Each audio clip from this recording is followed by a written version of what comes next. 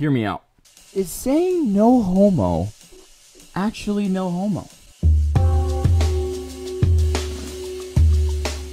For example, if your bro said love you no homo, is it really no homo? It's basically like saying, yo bro, where's your hairline? No offense, ha. But that's just an example. It's not like I live with that every day or anything. It's if you didn't understand that, I got another thing for you. If you have like a nice steak from like let's think here. Let's see. From Meyer.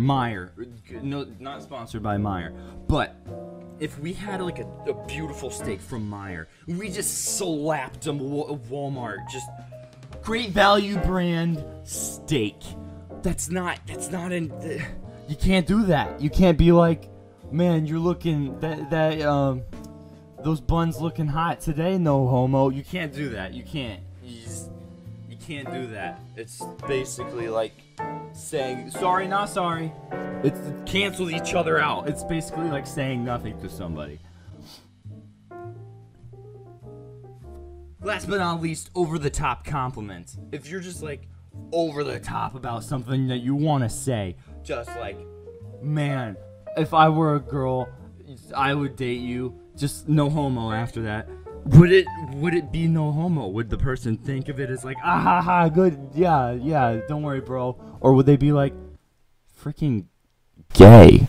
Because I don't know.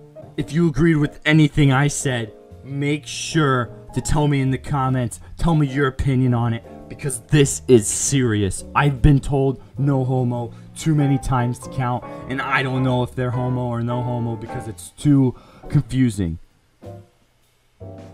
Now, if you'll excuse me, I need to go to my mental health appointment.